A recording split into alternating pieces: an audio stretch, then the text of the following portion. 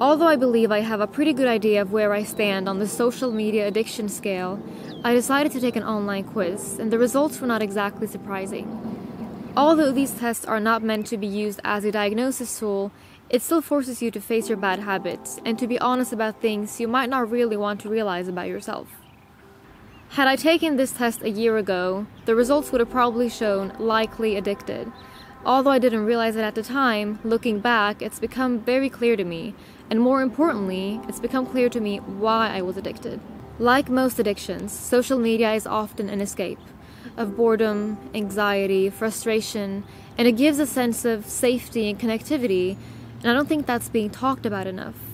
I have since then changed my mindset and changed my habits, and although not perfect, I'm at a much healthier place. And today, I would like to share that journey with you all. I would like to start with 3 very quick practical steps that I've taken to become less attached to my phone, and then I would like to get more in depth with 2 additional points. Now, as for the 3 quick practical steps, the first thing I did was to turn my notifications off.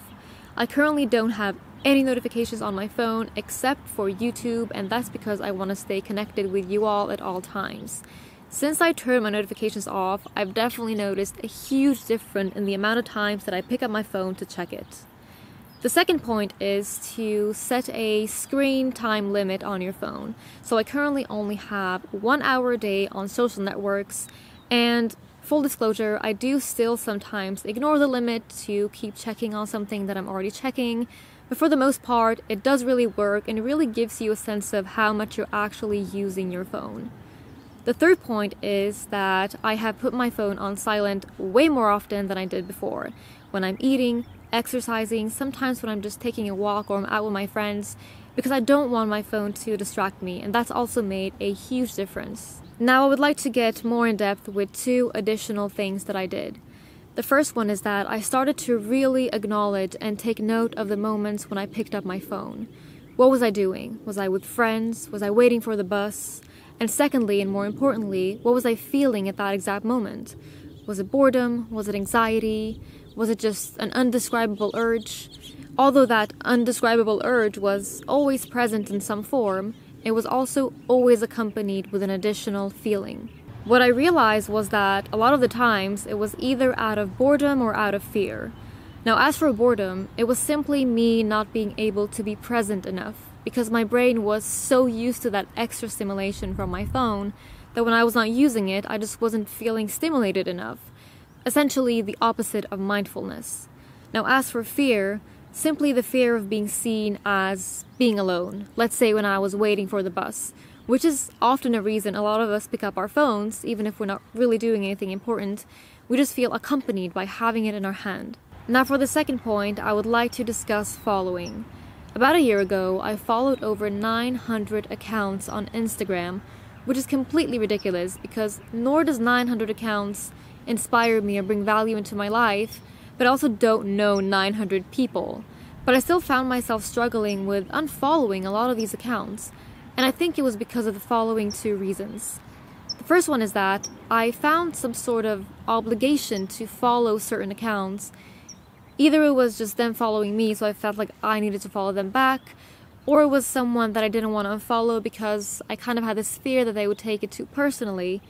The second point is that I tricked my mind into thinking that many of these accounts actually motivated me, when in reality they did not. Fitness accounts, for example. I never found myself looking at a post by Fitness by Hagrid and then going to hit the gym. It just never happened. So what did I do? Well, I realized that my 2 reasons for following 900 accounts weren't really valid reasons, so I decided to start unfollowing people. And it's not that serious. If someone is super offended by you unfollowing them, that's more of an issue with them than it is with you. And a tip for this is to go through your following list more than once, because you will find that it makes it easier and easier for you to get rid of noise, which ultimately is the point, because the less activity you have going on your social media platforms, the less tempted you will be to check them out, and that's really the point of it all. Now, if it's your aunt and she posts 15 garden photos every single day, but you don't want to unfollow her because she's your aunt, You can always mute her, and that way none of her posts or stories will pop up on your feed. In conclusion, here are the steps that I took to overcome my social media addiction. Step 1. Come to terms with your social media habits. Just like with any addiction, honesty is key here. Step 2. Turn your notifications off. Add limited screen time and have your phone on silent as often as possible. Step 3. Dig deeper. Why are you checking your phone and social media so often? Is it out of fear? Anxiety? Do you feel lonely? Once you have an idea of what it might be, take that problem and start working on it. Because if you don't, that same feeling might lead you to worse traps in the future, so I believe it's very important to deal with the root issue. And step 4, keep it clean. Get rid of the noise, get rid of the distractions, and know that it's not that serious. That's all I had to say for this video. I hope you found it helpful. I do have some final words, more of a reminder. We spend about a third of our lives sleeping, and we spend about a third of our lives working.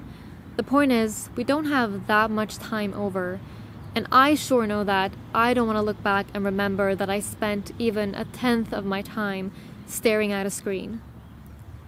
Thank you for watching this video. Please like it if you liked it, please subscribe if you would like to see more, and I will see you in my next one. About a year ago, I fought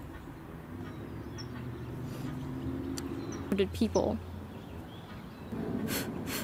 In conclusion, a baby rabbit!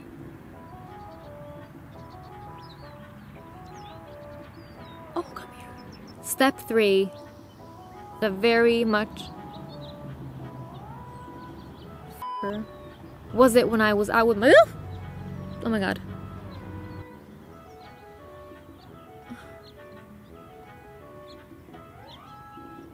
I think someone's coming.